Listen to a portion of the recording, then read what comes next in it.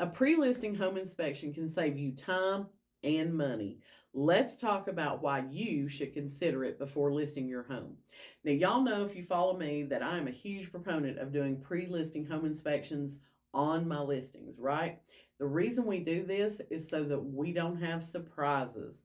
There's nothing worse than getting under contract thinking, okay, this is my close date, and you're taking all those steps to move forward with the transaction to get your home packed up, and then you have a home inspection and you've got a settling crack in the basement that's going to cost $10,000 to repair.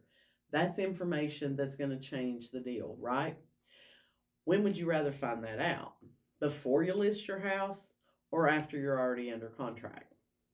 I can tell you, you want to find out before you list your house. Odds of that happening are slim, but it could happen. But the great thing about doing the pre-listing home inspection is now you know.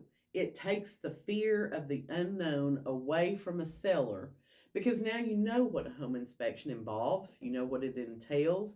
You know what they found on a home inspection. So if you've got some outlets on the exterior of your home that are not GFI, you swap those out. That's an easy fix.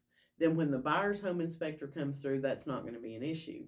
If you've got a plumbing leak that you weren't even aware of, you can get that addressed.